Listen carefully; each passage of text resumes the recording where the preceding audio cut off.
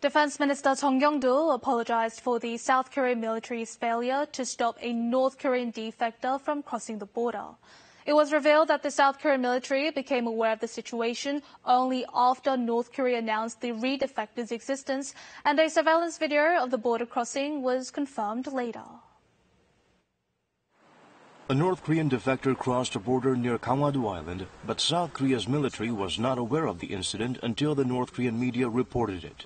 Lawmakers from both sides of the aisle blasted the military leadership over the lax vigilance at the National Assembly's National Defense Committee meeting. 그 사람이 밀고 올라갔듯이 북쪽에서 밀고 내려올 수도 있는 부분이 되는 이야기 아닙니까?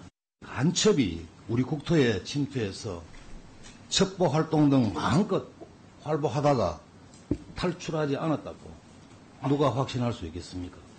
The Joint Chiefs of Staff and the Ministry of National Defense are still investigating the case. Defense Chief Jeong Kyeong-doo admitted vigilance failure and offered his official apology.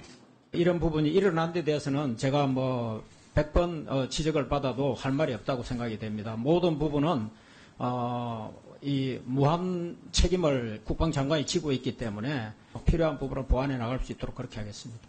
The nation's military believes the defector, identified only by his surname Kim, swam from Ganghwado Island through the heavily guarded border to the North Korean side. There was a drain with double steel bars underneath barbed wire fences. The military explained Kim was small enough to be able to squeeze through after spreading the bars. South Korea belatedly found out that Kim was captured on CCTV.